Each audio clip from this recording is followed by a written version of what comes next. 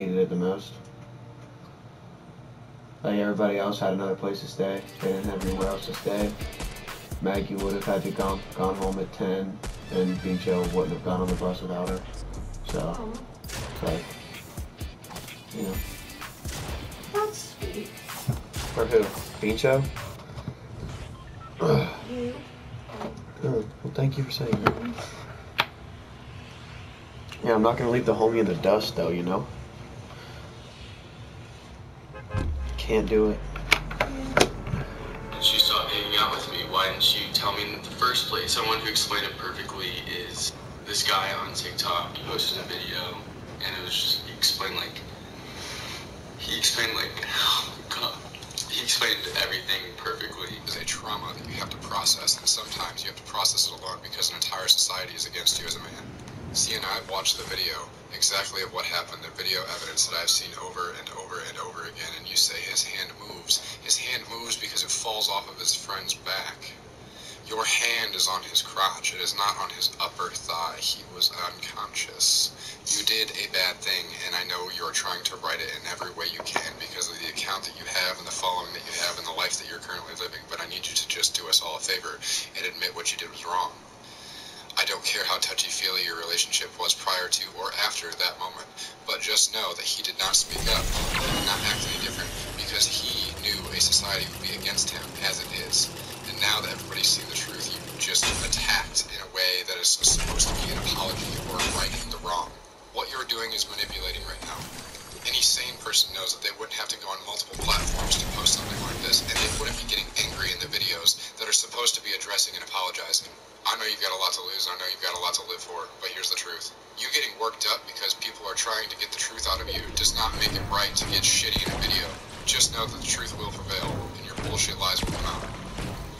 I think his video was one of the reasons why I was okay and was able to not come out with like an aggressive statement like her. I was able just to, I knew the truth. I knew what she did to me. Sienna and I met 4 years ago in high school. She was dating my good friend. And basically it did not turn out well. She cheated on him 2 times. And it kind of like created this whole problem in our friend group. I'm the type of guy that's all for like second chances with people. And I always try to see the good in people. I was in the Hype House. I was going back and forth from LA, and Sienna had just gone viral on a couple videos. He reached out to me and basically asked if I wanted to do an interview with her in LA, and I said, of course. We hung out, reconnected. I showed her around the Hype House, introduced her to all my friends, and I was happy for her, and we just had fun hanging out. I just want to clarify that we both knew that we were just friends. She was seeing and talking to other guys in LA all the time, and I just thought of her as a good friend. We were making videos, we were making dance trends, we had fun.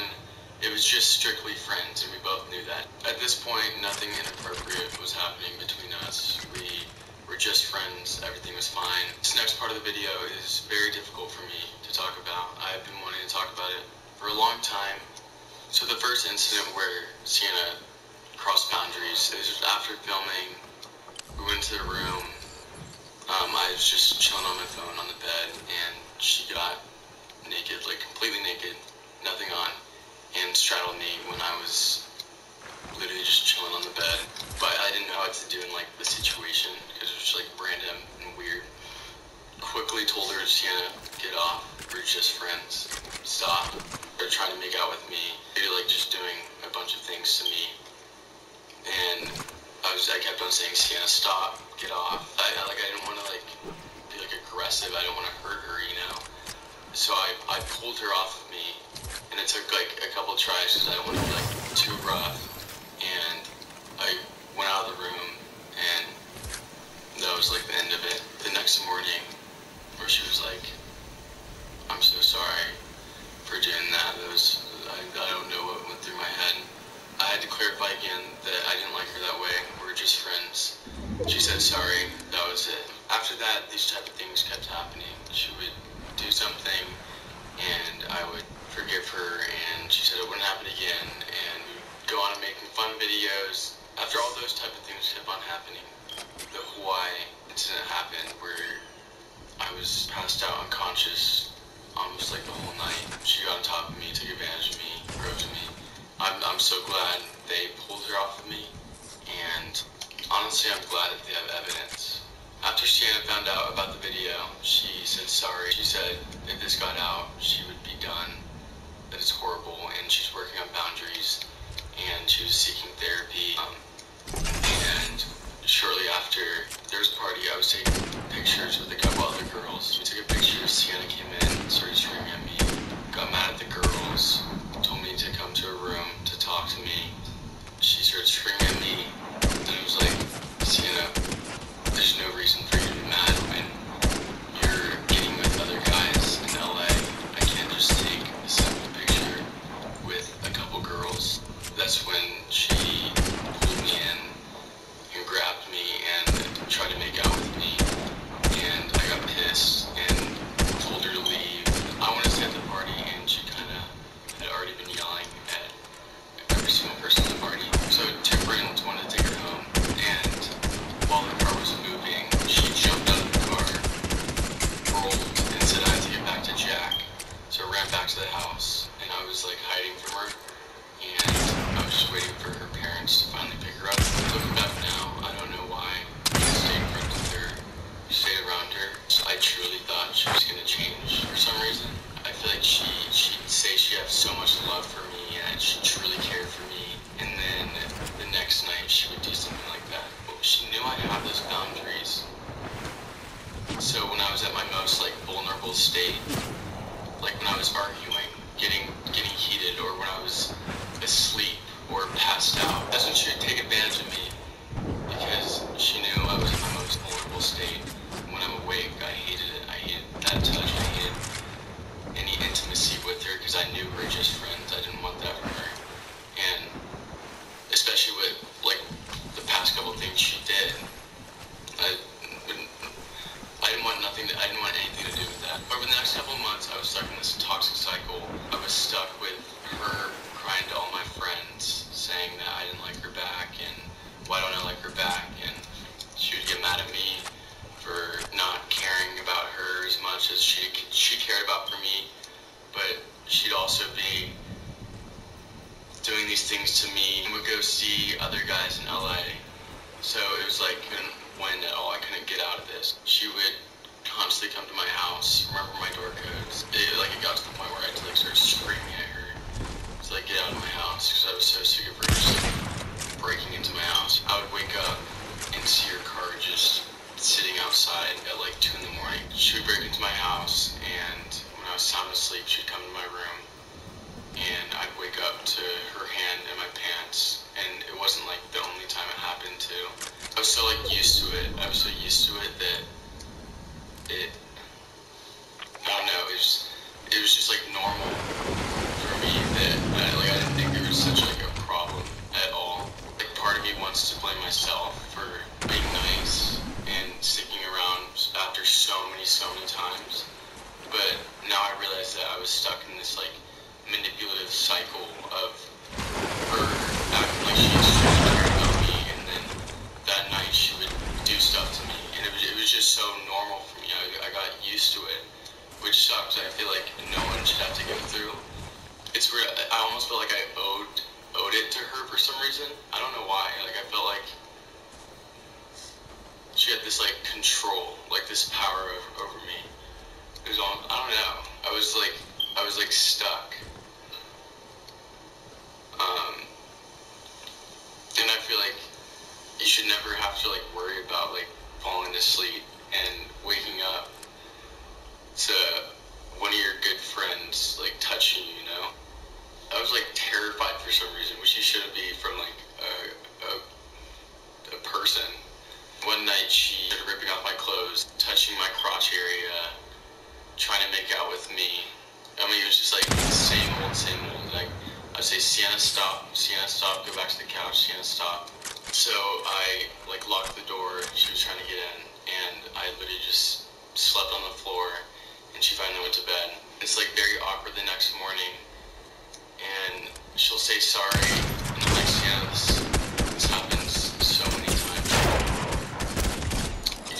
respect boundaries. You just, oh my god.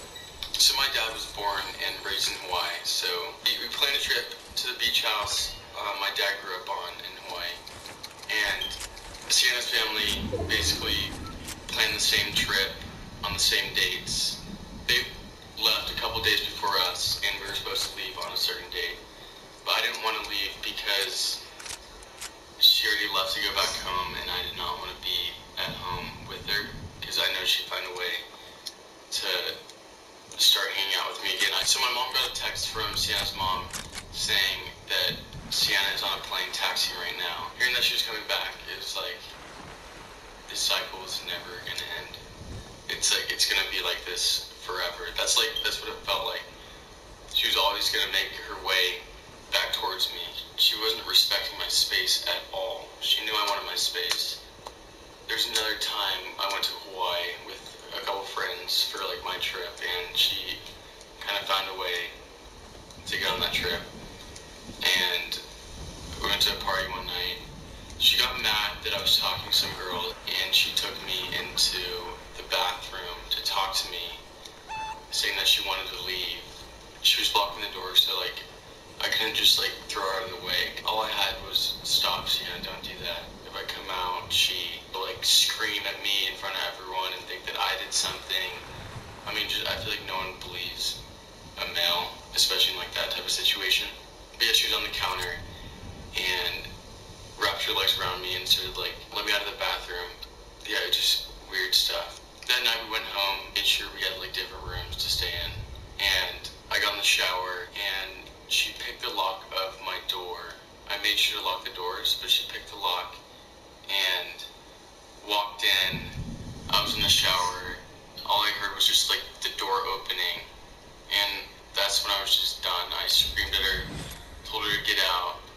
She started crying. She went and slept in my bed. And I went to my friend's trundle bed that was like upstairs.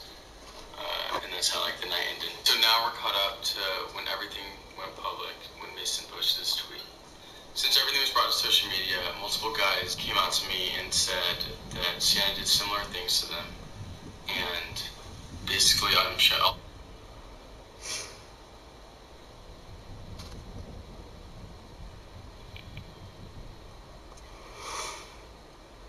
show the text right now. I asked all of them for permission to post, crossed out all their names. We don't want her to hurt anybody else. We don't want anyone to go through that experience. At the time it feels humiliating. You feel like you have no power. You have no control in the situation. You feel, I don't know, it's horrible. I just want to start off by saying that I didn't stay silent in this situation over these last couple months. I talked to my friends, my family, my parents, counselors, and I was able to process everything. I don't think I'll ever be the same person I was before Sienna. It sucks, and there's going to be people that try to take advantage of you and get you into your most vulnerable state, and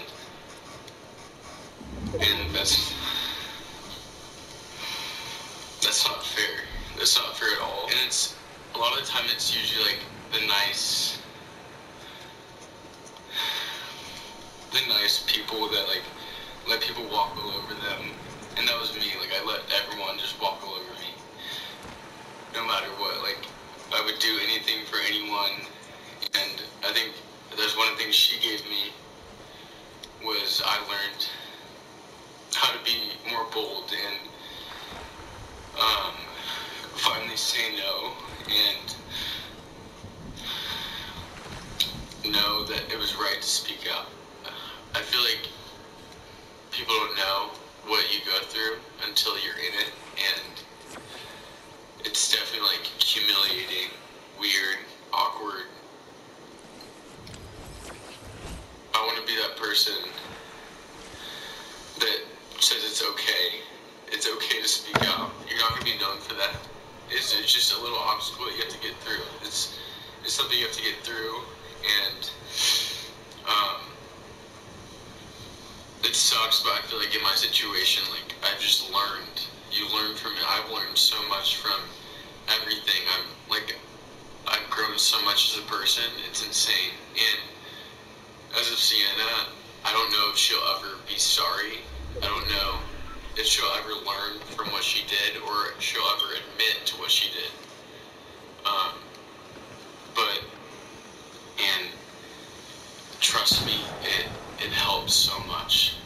I just wanted to say thank you so much for listening to me and letting me take time and breathe and process everything. And I'm glad I'm finally ready to tell the world my story. If you're watching right now and you've been through a situation like mine, I just want to say your feelings are valid. Your feelings are valid, your opinion is valid. I believe you, and I want you to know that you can talk to someone, you can talk to anyone, you can talk to me. But that's how I want to end it off. I love you guys.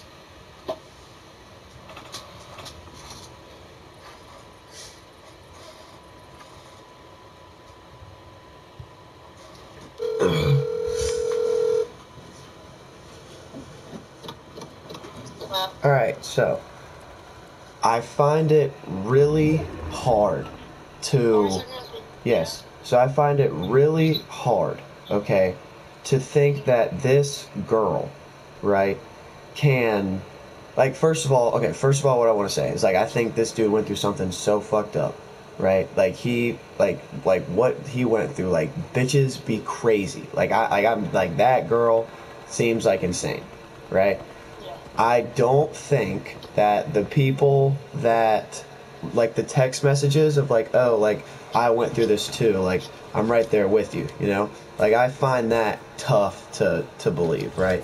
Because there's people that will, like, try to hop on, like, trends and stuff and, like, try to, like, be, like, and just try to, like, hop on the trend and, like,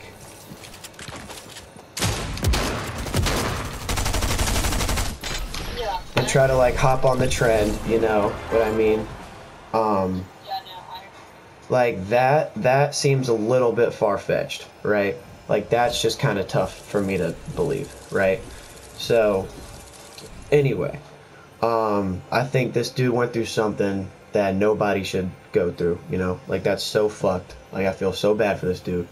But, like, there's, like, you have to realize that, like, if this is happening to a certain point, and, like, if everything that he said is, like, completely true, and, like, he was, like, feeling these things, like, he wasn't feeling safe, he was scared, blah, blah, blah, blah, it's, like, this dude has enough money, and, like, has, like, friends and family enough to a point where he can escape, you know? Like, this girl is, like, of course, like, LA and Hawaii